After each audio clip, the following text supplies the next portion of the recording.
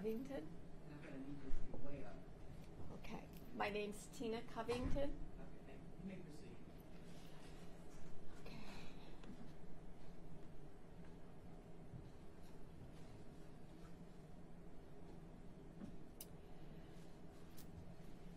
Egypt was a shining light.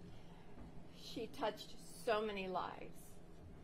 She was a daughter, a sister, an aunt, a godmother, and a friend to many. When she walked into the room, her beautiful smile made everyone feel special. Since we'd lost her, there's not one day I don't think about how I don't understand why my baby, my youngest child, was taken away from us in such a violent way. Direct to me, ma'am. Directed it to me. Thank you. She was home. She was supposed to be in a place that was safe for her. I pray that no parent has to ever feel the pain of losing a child to such a senseless act of evil. Your Honor, this loss has torn me apart. It's also torn my family apart for almost 6 years now. And a loss like this changes the DNA of a family like no one would ever expect. We will feel this forever. Through all that, through knowing what happened, my innocent child, and through knowing who she was, the man stayed silent. He is not fit for the moral standard of society and in no way should receive less than the maximum sentence of 25 years. He was the key to the crime for its inception and could have been the key to the family's healing.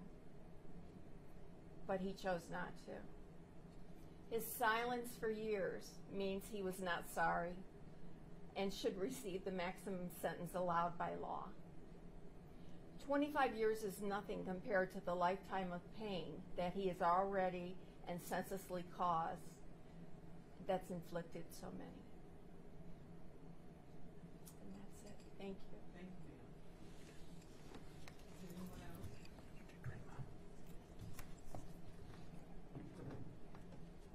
Now I'll address the family of you. They come up here.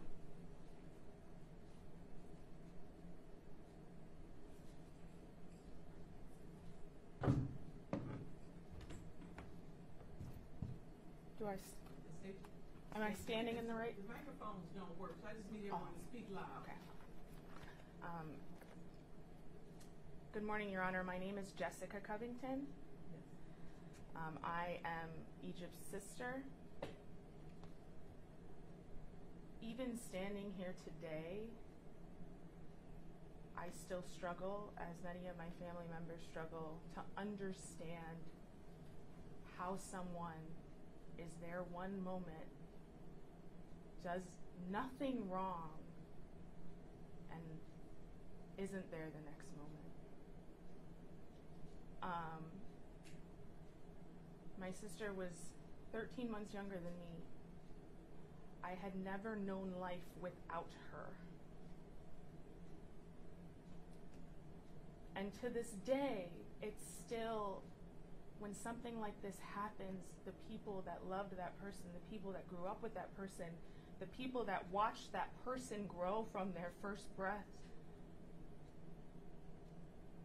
you still have moments where it's almost like it's happening all over again, because you can be fine and you can have a good day and you can be celebrating something, and something will tip you off and you remember, oh, but she's not here.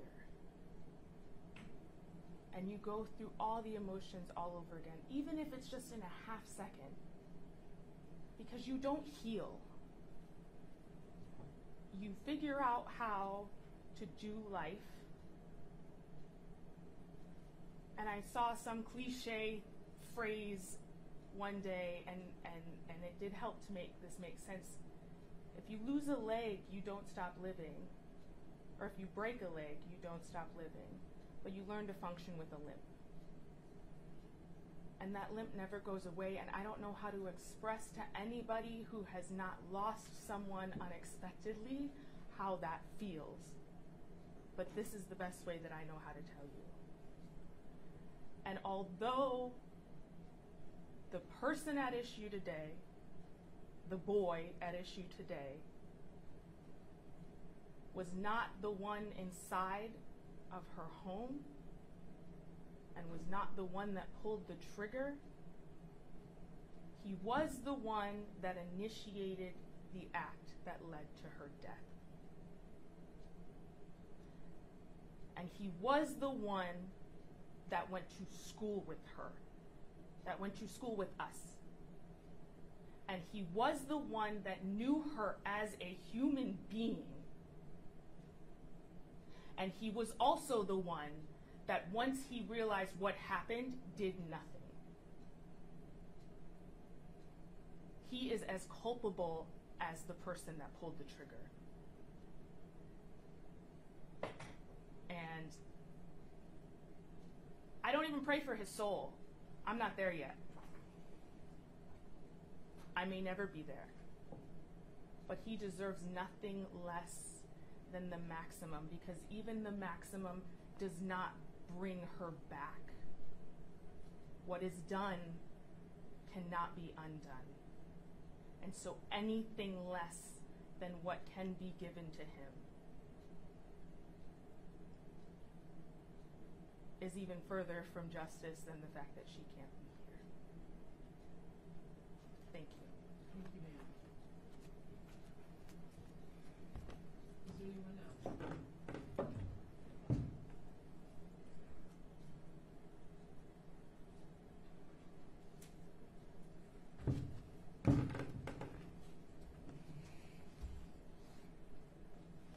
What is your name, sir? Your Honor, my name is Chuck Covington. I'm Egypt's father. Thank you for the opportunity to speak. I want to first remember a beautiful soul who lived and loved. To remember the Egypt that she would have become. When I was last in town, our family visited her memorial with our nieces and nephews. Egypt loved kids, but will have none of her own. There'll be no walking down the aisle. There'll be no living her life and filling hours. As mentioned previously, a piece of me and my family died when she did. We will never, ever be the same. How can we ever live the same? There's an overwhelming sadness which now and will always be a part of me and the rest of my family. It's been a long, difficult road. The initial news, the shock, the disbelief, pain beyond words. Our family has been torn apart by this tragedy. Unpredictable and periodic episodes of anxiety, depression, dysfunction.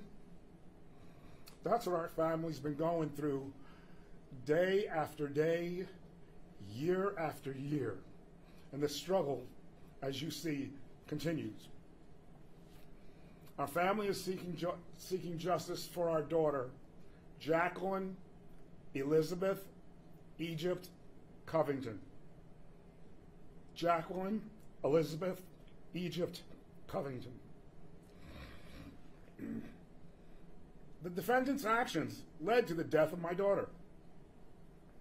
Had he not been for this defendant, my daughter would be alive today. He struck the match which led to the fire that extinguished her. The defendant is an individual who has no regard for human life. The defendant has expressed no credible remorse or explanation for what he did. He's shown that he cannot and should not be part of society. The defendant is an individual who had the opportunity 6 years ago to come forth. 6 years that our family was wondering and waiting and waiting and waiting. He could have stepped forward in June of 2017. He didn't. Year after year after year, he did nothing. We were left desperately searching for answers and some type of results. Year after year, law enforcement agencies worked to find out what happened. And there are many hours of hard work and investigators, and with the collaboration of the Van Buren Police Department, the Michigan State Police, the Wayne County Sheriff's Department, and Oakland County's Computer Crimes Unit, the defendant was caught. But what did he do after he was caught? He acted still only to benefit himself. He first tried to have himself declared incompetent, delaying trial. When that didn't work, at the last minute, he took a plea deal. That deal wasn't for Egypt. It wasn't for justice. It wasn't for our family. That plea deal was just for him. And I understand how the legal system works, but it took a last-minute plea deal to benefit himself and himself only. Let there be no mistake about that. It's time, and time is years overdue. The defendant deserves nothing less than the maximum sentence allowed. For my daughter, for my family, I'm asking that the judge impose the maximum sentence allowed under law. Thank you, Your Honor. Thank you, sir. Is there anyone else?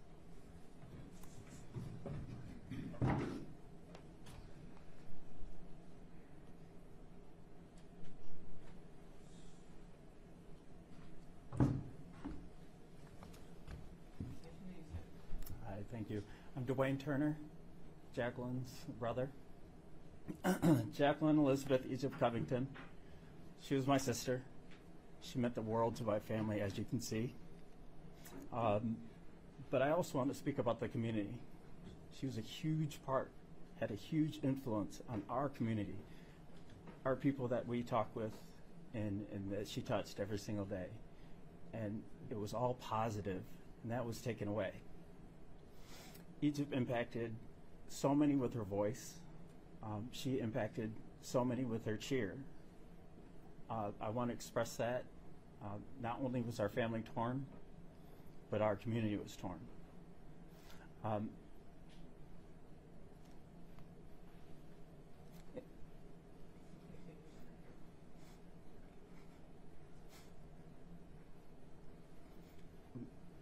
My sister meant more to this society than anybody could ever know. And I just want to express that. And I do believe that, with that said, that the defendant deserves the maximum.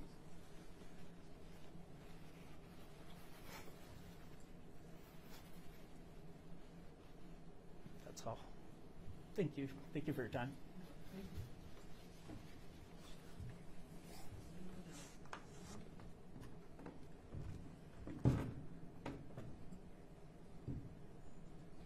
I believe that'll be all for the impact statement, Your Honor. Okay.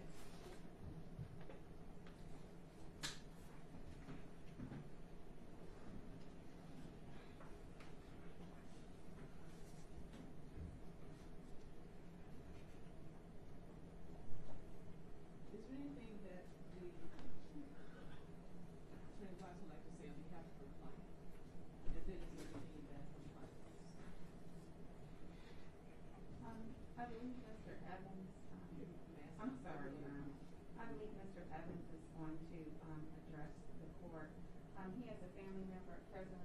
Will you be saying anything? No, this is victim impact statement. Okay, he wanted to have his family speak on behalf of him, but if the court will not allow that, then Mr. Evans will speak on behalf of himself. Mr. Evans. I would like to apologize to the Covington family. I'm sorry for each and every one for what I had did. I know I've hurt y'all. I hurt y'all, and I'm so sorry for what happened. And I don't know what to say because I've lost somebody, so I understand your pain, but that doesn't mean, you know, for me to do anything like that or to do anything. Like I said, I'm so sorry. I was just asking for your forgiveness. I understand if you don't want to forgive me, but I'm truly sorry to the deepest part of my heart. And this what I'm about to go through, this time I have to go do, that it was to give me time to think and to, you know, like, I just don't know what to say. I'm so sorry. I can't put it in words of how sorry I am to you, to the Covington family, to your mom, to her dad, to her sister, to her brother. I am so sorry.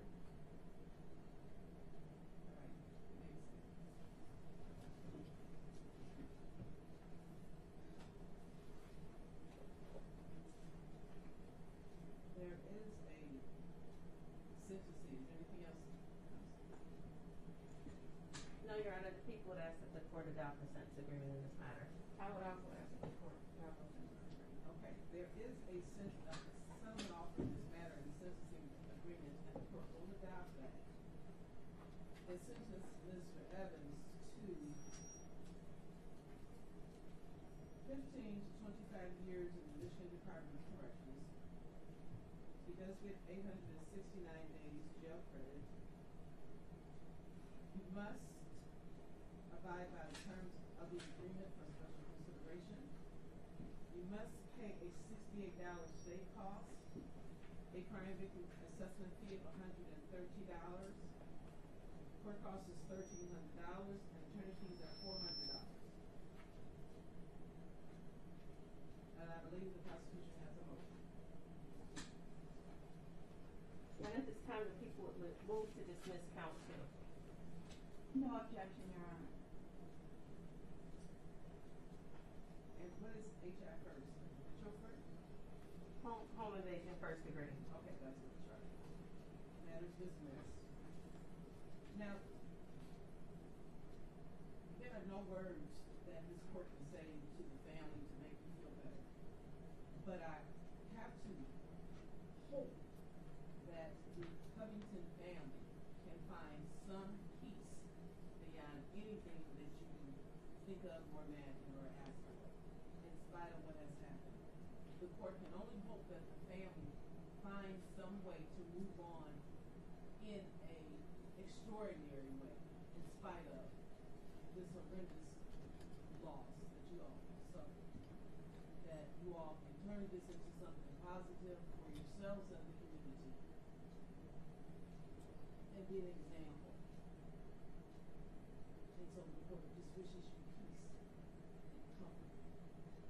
Right.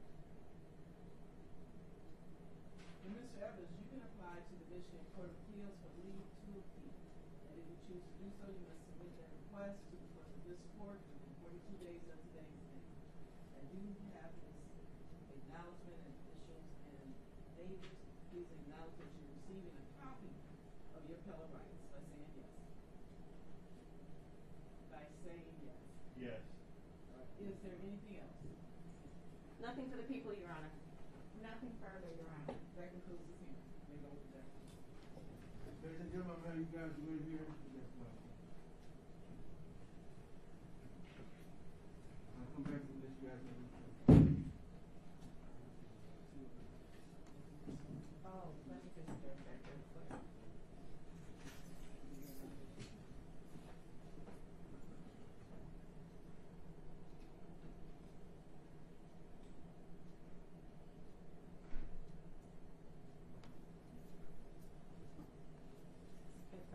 Go ahead. That concludes this hearing. Court is recessed. Thank you.